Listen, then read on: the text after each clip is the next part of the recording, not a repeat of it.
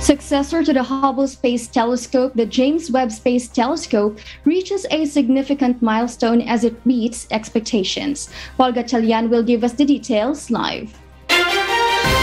Yes, Paul, good evening.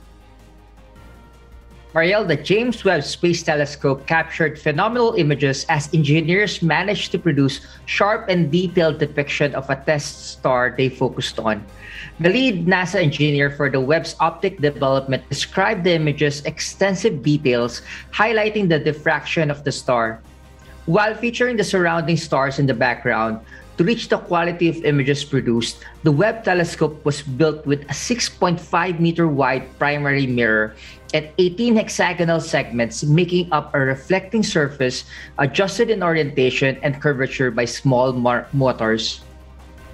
Additionally, the James Webb Space Telescope captures images in the near and mid-infrared spectrum, which is not visible to the human eye. It has the goal of capturing the first stars to shine and to identify potentially habitable planets. Since its release in December last year and reaching such a high standard, NASA states that progress remains to be made before they label the $10 billion observatory to be operational. Mariel? Paul, how does the James Webb Space Telescope differ from the Hubble Space Telescope? Well, Mariel, distance-wise, the James Webb Telescope is 1,000,000 miles away from the Earth, while the Hubble space is approximately 340 miles away.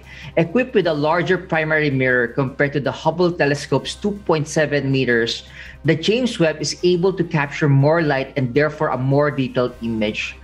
With the extended ability to observe into the mid-infrared spectrum, which the Hubble Space Telescope could not, the James Webb has more capabilities that produce more detailed pictures of stars and galaxies.